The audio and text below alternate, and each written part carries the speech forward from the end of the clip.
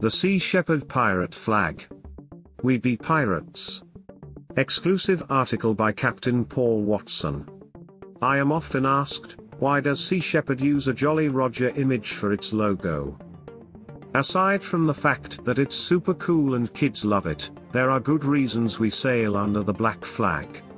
Every historical pirate had its own individual flag. The white-on-black crossed cutlasses under the skull identified Captain Jack Rackham, for example. Originally, the flag was white or black on red, used by French pirates or privateers, and it was referred to as the Joli Rouge, meaning the pretty red. This was anglicized as Jolly Roger, despite the evolution of the colors. About 2 decades ago, our critics began to label Sea Shepherd as pirates in an effort to demonize us. I found it to be somewhat amusing, so we responded by saying, if you want us to be pirates, well, we'll be pirates. So, artist Gert Vons and I designed the Sea Shepherd version of the Jolly Roger. It was thoughtfully designed to convey our message. The black background represents the transformation of life into nothingness or extinction. The human skull conveys that we humans are the cause of the mass extinctions presently occurring. On the forehead of the skull is a yin-yang depiction of a dolphin and a whale. The yin and yang express our objective of ecological balance and the harmony of interdependence. The dolphin and whale represent the minds in the waters, and the key to that ecological balance is understanding the connections between species that maintain it. Below the skull is the crossed shepherd's staff and the trident. The shepherd's crook represents that we are protectors and defenders. The trident represents that our approach is aggressive, but crossed with the crooked means aggressive non-violence. The little dolphin on the trident signifies that our efforts are directed on behalf of our clients, the citizens of the sea. In 2012, a US federal judge declared that Sea Shepherd were pirates. However, he did not charge us with a crime, nor did he present a case for our arrest. He labeled us pirates as justification for granting an injunction to a Japanese whaling fleet, the same fleet that the Australian Federal Court condemned for illegal whaling. It was an accusation without substance. Yet, what it meant is that, according to that judge, we had earned the right to call ourselves genuine bona fide pirates. The judge simply took sides as to which pirates he favored. His accusation puts us up there with legendary pirates like John Paul Jones, Jean Lafitte, Sir Francis Drake, Sir Walter Raleigh, Sir Henry Morgan, Robert Surcouf, Edward Teach, William Avery, Jack Rackham, and Bonnie and Mary Read. Now, on the surface of this history, some of these men and women may appear to be villainous thieves and killers. But scratch the surface and there is a more complex history. Some of these pirates were knighted by the British Crown. Robert Surcouf was presented with the Legion of Honor by Napoleon Bonaparte. John Paul Jones was a pirate and traitor to the British Crown, but lionized as a hero to the Americans as the founder of the United States Navy. He was also the man that established the Russian Navy on behalf of Catherine the Great. As for myself, I was awarded the Amazon Peace Prize. Pirates get things done.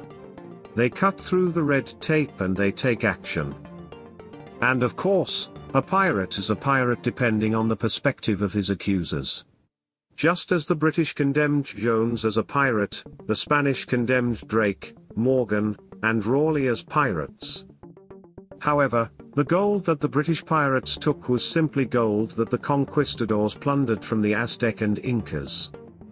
The pirates of the Caribbean were simply stealing gold from the Spanish pirates who had stolen it from the people of Mexico and Peru.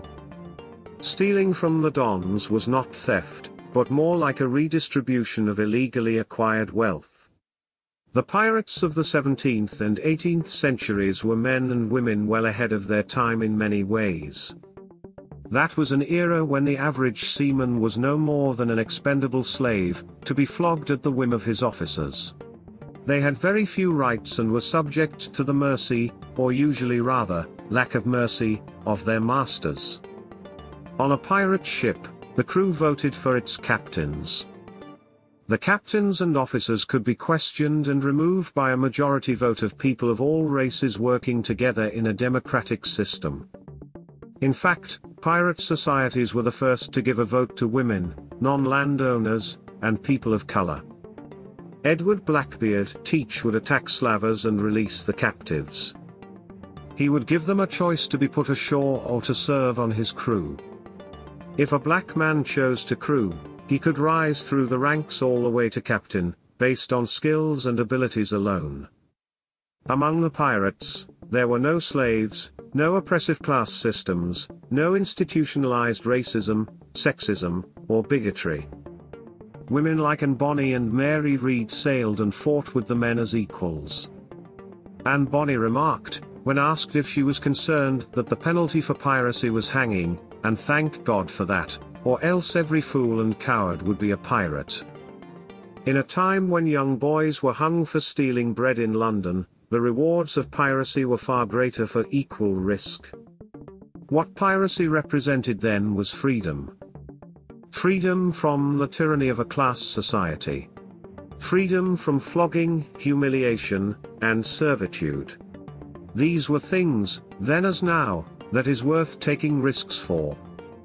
Thus, pirates were identified with both freedom and romance and still hold a special place as such in the imagination of children.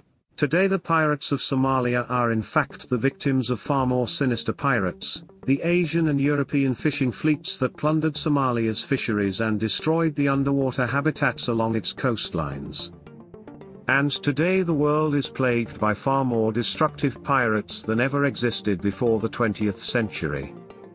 They include the vast pirate fishing fleets that are crewed in many cases by slaves, the smashing of coral and underwater fish habitats, the illegal slaughter of whales, the killing of seals, the massacre of dolphins. Sir Henry Morgan demonstrated that the best way to stop piracy is to use pirates against pirates.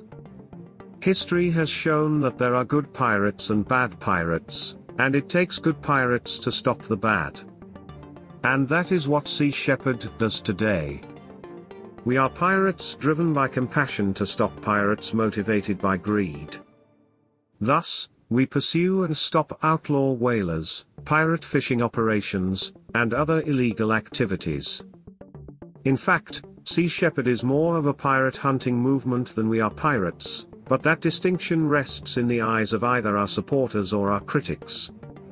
In 1814, pirate Jean Lafitte gave his support to Colonel Andrew Jackson in the defense of New Orleans from the British.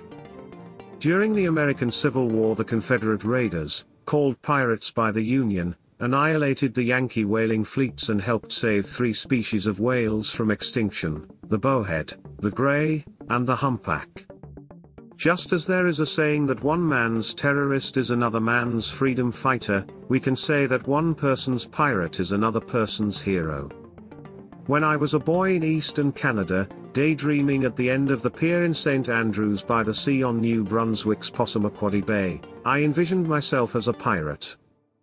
That's why having a federal judge actually canonize me as a real pirate was, I must confess, somewhat flattering. It was, somewhat, a realization of my childhood dreams. This article was written exclusively for howlermag.com. See our website for more Sea Shepherd articles.